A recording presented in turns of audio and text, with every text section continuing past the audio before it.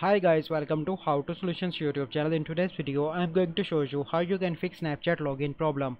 Before getting into this video, must subscribe to our YouTube channel and click on the bell icon. So the first step that you need to follow is to open Play Store and search for the Snapchat.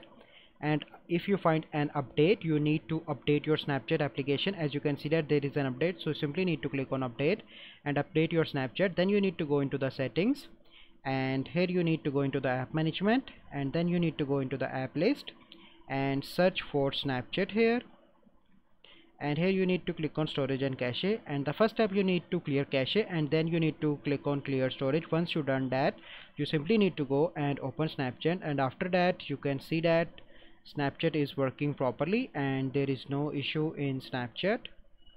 So as you can see that, so this is the process by which you can fix Snapchat login problem. I hope you find this video helpful. If you find this video helpful, must like this video, subscribe to our YouTube channel for future videos. We'll see you in the next video.